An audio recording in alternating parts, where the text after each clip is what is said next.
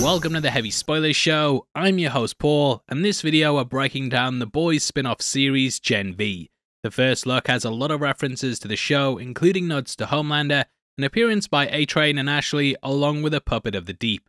In this video, we're gonna be going in deep, and talking about the show, the new characters, and things that we think will be happening in the series.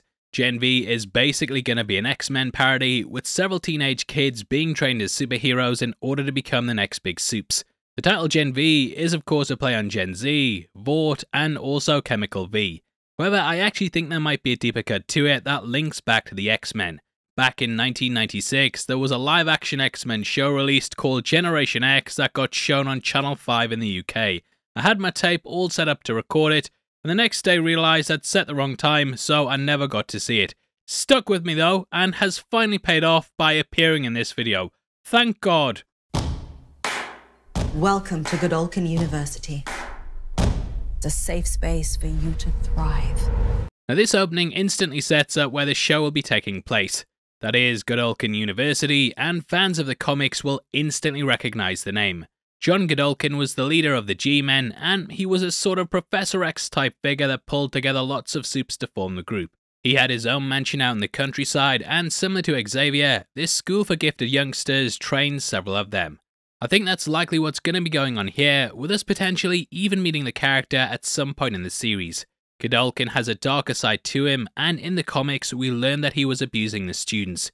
Huey infiltrated the group disguised as the Supes, and he slowly started to unearth the seedier side to it, which is also something that Vought became aware of. In the end, Godolphin went to set his students on the boys, but soldiers from Vought arrived and they wiped them out along with Godolphin. They'd become aware of what he was doing and didn't want the PR disaster that was bound to come from this getting out. Now the comic was written way before the Me Too movement, and it is possible that it could be tied in with that, or they might just not show Godolphin at all. If he is in the series, I can see him possibly being played by Clancy Brown. However, he may be someone who worked with Vought and unearthed the truth. He does look a bit disheveled. He's pulling a gun on someone as if he's being very suspicious on who they are, and he might not be Godolphin, but if they have cast him, then yeah, that's gonna be who it is. Now the teaser opens with a school of crime fighting, and to the left of the entrance we can see a statue for Lamplighter. Lamplighter was replaced by Starlight in Season 1, and we were told that he had retired. However, he'd actually been shipped off to the Sage Grove Center, which is where he was freed in Season 2. Lamplighter ended his own life by setting himself on fire in Vought Tower, but the fact that the statue is here makes me think that it was hidden from the public. Vought have a habit of covering up the deaths of their Supes, and they used to run cover stories to hide what really happened with them. The statue for him being here hints that it's all been swept under the rug, and Lamplighter's reputation hasn't gone down in flames, eh? Now this then transitions into Marie Moreau looking about one for Homelander. When we last saw him, he was about to start his Kanye Dolph Hitler arc, and he'd murdered someone at a rally to rapturous applause. He is still Vaught's #1 moneymaker though, with a very loyal following, so the company probably hasn't got rid of him yet. However, there is also the potential that this could be a prequel to the show, and that takes us into Now we're unsure of when the series is taking place, as there are some things in this that hint it could be a prequel, or something that's happening alongside Season 3. There's a nod to Black Noir, and though he died in Season 3, we do know the mantle will be taken up by someone else. Due to him wearing a mask, his murder could go undetected, and this school might actually end up setting up a training program that selects who the next one's gonna be. Big theory time there, but there are ways around this. Now the Deep puppet is Girls Out 2, which was only brought into the public once the show had started, so I am thinking it takes place either as Season 3 is unfolding, or just after it. Marie Moreau unfortunately isn't from the comics either, so we can't even really use her to judge whenabouts it's happening. However, she has showed up in the series before, with us actually getting a picture of her in the Red River files. When investigating Victoria Newman, Huey and Starlight came across a list of Red River students, and slap bang in the middle was Marie M. Really nice touch placing their main character in Season 3, and as I've been saying, it's all connected. Now later on in the teaser we see Marie standing in a room, and to the left and right of her are signs for the location. There's blood lining the walls, and potentially we'll be seeing her training her powers here. According to the wiki, Marie has powers which are very loosely based around Wolverine. Now she possesses vein and arteries manipulation, which means that she can fire them out of her wrists, allowing them to latch onto people. But Kevin, how is that like Wolverine? Well, Timmy, Marie has a regenerative healing factor and her wrists are torn open when she's using her abilities. When her veins go back in, the wrists heal themselves, similar to how Wolverine's claws retract. I'm guessing that this also stops people from just cutting her veins and killing her pretty easily. I actually think she might try and end her own life in the show, as we see her pulling out a pocket knife after the Red River shot. Again, on the floor, we can see a sign for Red River. It looks like we're going to be exploring this location very, very in depth. It popped up in The Boys Diabolical, and it was a horrendous place where people got experimented on in order to improve their powers. We cruise the corridors of the school, and to the left-hand side, we can see a vending machine selling A-Train's Turbo Rush. After this, we go to the words murderer, which are written in blood. Blood appears throughout the teaser, and it's a motif that pops up at several different points. Blood. Blood. Blood. And bits of sick. Obviously, Marie has powers that link in with her blood, and I'm guessing that she becomes the suspect in the murders that we see playing out. I even have a theory that someone might have similar powers to Victoria Newman, and they could be ripping people apart. In the next shot, we see someone's eyes opening widely, with them looking extremely bloodshot. This could either be a victim, or the killer themselves starting up their powers. Cut to the SWAT team going through a school, again symbolising that these have to be pretty high-level crimes. We then jump to a picture of a cartoon bunny rabbit, somewhat echoing the visions that Black Noir used to have.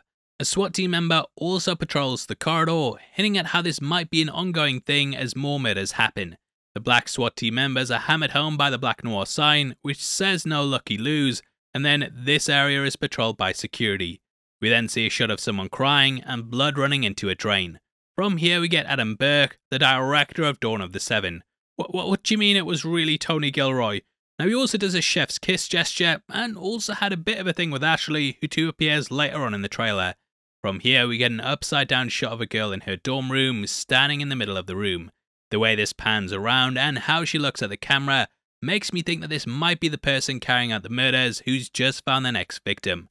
She looks shocked to see whatever this is, and yeah, that's what I'm going with. I keep mentioning the serial killer theme. It's not been confirmed yet. Might not be part of the show, and if you think there's something else going on, then let me know, because I'm going fully down the rabbit hole on this. I'll stop with that now, as it is getting in the way, and in what's a nice little Easter egg, we can see a Queen Maeve poster hanging up on the wall.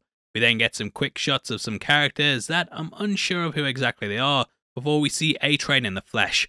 He's rocking a cap for the Seven, is wearing a suit, and is also clearly about to give a speech. I think he might potentially be opening a new wing of the school, or doing something along those lines that requires his appearance. Nice detail on the mic is that we can see the news network VSN is covering it, which is obviously owned by Vought. Though I'm saying this is a school, it could also possibly be happening at Vought Tower, as we can see windows behind him that have those crisscrossing diagonal lines on them. This is similar to what they have in the tower, so potentially this scene comes from there.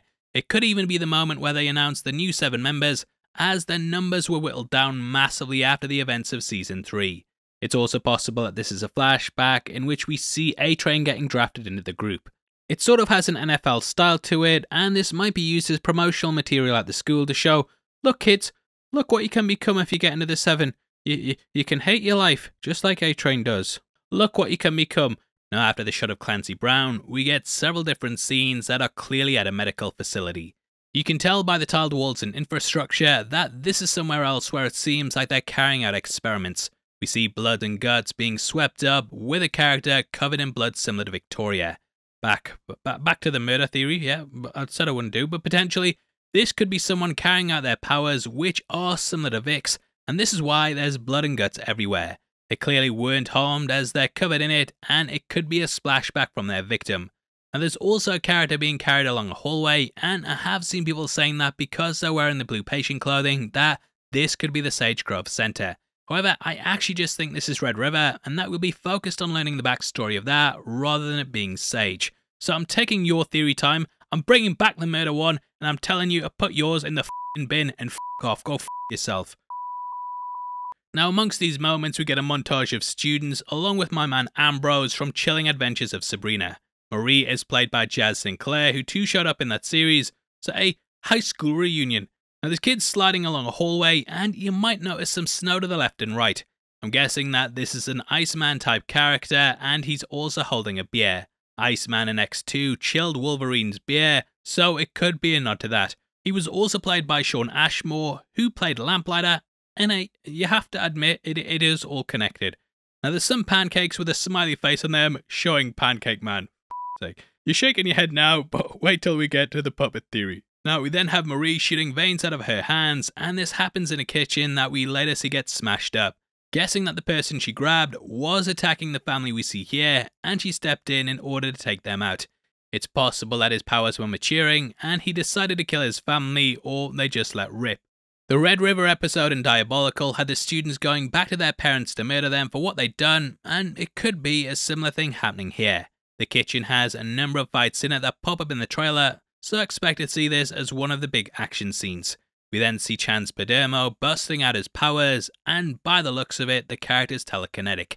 There's also Marie being chased along the corridor, some of the kids showing off their abilities, and an Ant-Man type character getting trapped under a plastic cup. Better than what they did in Season 3, I tell you, I still haven't got that out of my brain. And we also see someone trapped in what I think is Red River before we cut to Marie being interviewed. This is clearly promoting the university, and it's another part of Vought PR that makes them seem like heroes instead of what they are. We can catch a Homelander statue here as well, showing how the character looks over everything. This then leads into a lot of bloodshots, and what people have assumed is the Deep puppet popping up again. This puppet also gets its head ripped off at one point, and we see Deep on the Sesame Street parody called Avenue B, like for Vought. Now if you look at the puppet here, it has stubble, whereas later on the Graffiti Corridor one doesn't. Due to it also getting its head ripped off and there being a spine, I actually believe this is an actual person rather than being a puppet. If we look at the head ripping scene, this puppet is actually grabbed by another puppet that rips this puppet's skull off from its body. Therefore, there might be several puppet characters that are vying it out for the top spot, and I'd love it if the Deep puppet was just as toxic as he is. Puppets also work as a metaphor, as all of the students and staff of V are of course puppets for the organisation. Really nice thing you might not catch, and that ends the teaser. We went out on a high note there, let's be fair. Now, I can't wait for the show, and yeah, this trailer was kind of a sleeper hit over the weekend, but it's really got me interested to see what's coming down the line. I'm really sorry it's taken this long to get to it, but I hope you enjoyed the breakdown, and obviously I'd love to hear your thoughts on it. We're running a competition right now and giving away 3 copies of House of the Dragon Season 1 on the 15th of December, and all you have to do to be on the chance of winning is like the video, make sure you subscribe with notifications on, and drop a comment below with your thoughts on the teaser. We pick the comments at random at the end of the month, and the winners of the last one are on screen right now, so if that's you, then message me on Twitter at HeavySpoilers. If you want something else to watch, then make sure you check out our breakdown of the Transformers trailer, which will be linked on screen right now. Lots of cool little Easter eggs and plot details in that, and definitely head over there right after this. By the way, thanks for sitting through the video. I've been Paul, I'll see you next time. Take care, peace.